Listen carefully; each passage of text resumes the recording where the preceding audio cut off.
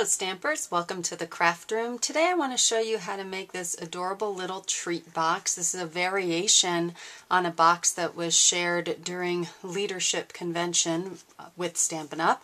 And I did some modifications to it to make it look a little bit more like a little basket. So let me show you how I did it.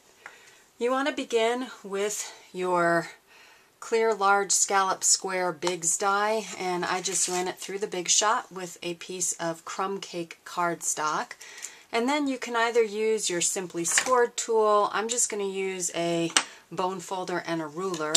And what you want to do is come in to 1, 2, 3, the third space in between the scallops. So you've got 1 scallop, 2 scallops, 3 scallops, and we're going to go ahead and score straight down from that space, going straight to create a score line there.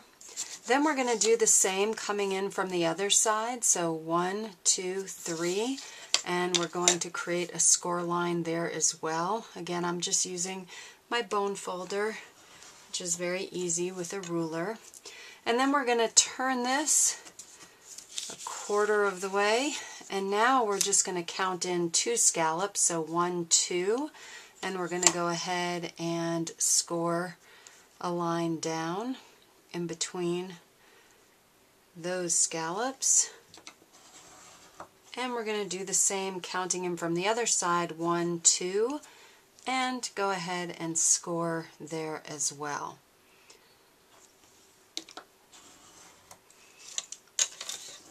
Okay, then what we want to do is just go ahead and crease on all of our score lines. Hopefully I did a pretty straight job with my ruler. So now what we need to do is a bit of cutting. So we're going to place our scallop square down with the top being the side where we came in and scored at 2 scallops and went down. And we're actually going to use our paper snips to cut along these score lines up to that next crease. And we're going to do it here on the top and also here on the bottom. So I'm going to start with the bottom. So again, from this second scallop into the score line, second scallop into that score and crease line, and then we're going to do the same on the exact opposite side. And now what we're going to do is actually adhere our little basket together. So by cutting it in that way, you can see, hopefully, that we've got 2 taller sides and 2 shorter sides. If you cut it in a different way, like they showed at Leadership, you'll actually end up with a box that has sides all the same size. And to do that, if you wanted to, instead of cutting along these score lines where you came in 2 scallops, instead you would actually go ahead and cut in along these sides if you wanted to have your box be even. But again, I wanted to do a modification and make this look a little bit more like a basket. Okay, there's one last step before we go ahead and adhere our box together, and if you do this step now, it will make it a whole lot easier to attach your handle a little bit later. We're just going to bring in our paper piercing tool and our piercing mat, and what we're going to do is we're going to be making the holes for the handle. So to do that, you want to come to this middle section. So these are the larger sections that come up, just so you can see when your box goes together. When we actually adhere it all together, these sides are where we're going to need our little holes. So I'm just going to open those up, and it's great because there are 3 scallops in that middle section, so you just want to put your hole by that middle scallop, and I would come down probably a little bit more than 1/4 of an inch down from that scallop, or somewhere around 1/4 of an inch down, and just make a little hole. And we're going to do that also here on this side. Again, we're doing this in anticipation of adding our handle once we get to that stage, because if we try to do it once our box is all adhered, it becomes a little bit challenging to add the holes without squishing our box.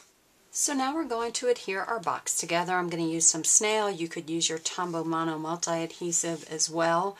I'm just going to fold in these flaps and add snail on the back side of each of these flaps.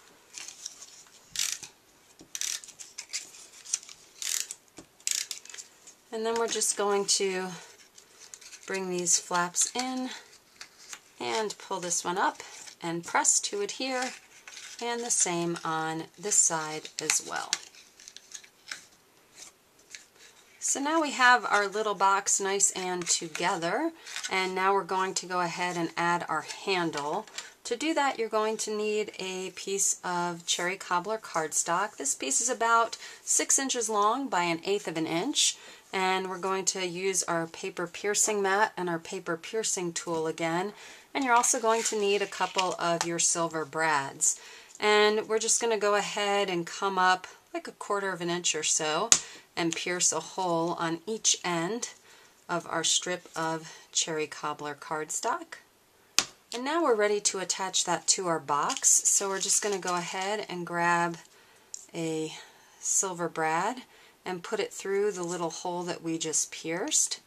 And then we're going to come over here to our box and feed that brad through the hole that we pierced earlier.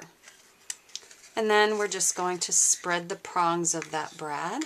And then we're going to bring our handle just up and over and attach this side using another brad. Okay, so I've now attached my handle on both sides with small silver brads, and now we're going to embellish our little box. And just grab a scrap piece of Whisper White cardstock and this Sending a Kiss stamp from the Petite Pears stamp set. I'm going to just use my Early Espresso stamp pad and just going to stamp that onto the Whisper White cardstock. And then we're just going to use our 1-inch circle punch to punch that out. Next, we're going to take a scrap of cherry cobbler cardstock, and we're going to take our 1 1/4 inch circle punch, and we're going to almost cut or punch a complete circle, but you'll notice I'm leaving a very little bit at the bottom so that I'm not going to have a complete circle. I'm going to have part of a circle so that when I adhere this down, I'm actually going to have this along the bottom of my box, so you can see that here. And I'm just going to pop this up on here with a dimensional. So I'm just going to use some Tombow Mono Multi Glue, and I'm going to adhere this embellishment to the bottom of the front of our box. And then I'm going to take my heart-to-heart punch and punch out some hearts from the cherry cobbler cardstock, and we're just going to adhere those to the box again using some Tombow Mono Multi Glue. And I'm just going to adhere one up here, and this you can do wherever you like. You could adhere your hearts, and I'm going to put one coming off the edge on this side. You could even put one on the back here. That actually might be kind of cute, so let's do that as well. Kind of coming off the back edge of our little box, like so. And now the final touch is to add a bit of seam binding ribbon and a little bit of waffle paper. So we're just going to knot this seam binding ribbon right around our handle just once, like so. And then we're just going to clip the ends. And I'm just doing a little diagonal clip there to make it look cute. And then the last thing we're going to do is add just a touch of waffle paper. This is the white waffle paper. You could do silver or gold. And I'm just going to cut a piece of this and add it into the box. And what's great about waffle paper is it's very scrunchy and pretty, and so you can kind of scrunch it up. You could fold it and scrunch it. And again, you probably want to put your chocolates in here, and then you can cover them up with your little waffle paper. And I would imagine you could fit, I don't know, at least 6 Hershey's Kisses in this adorable little box. So there you have it, a very fun and simple little chocolate holder using your Petite Pears sentiment and your Scallop Square Bigz die. I hope you've enjoyed this project, and I look forward to seeing you again very soon here in the craft room.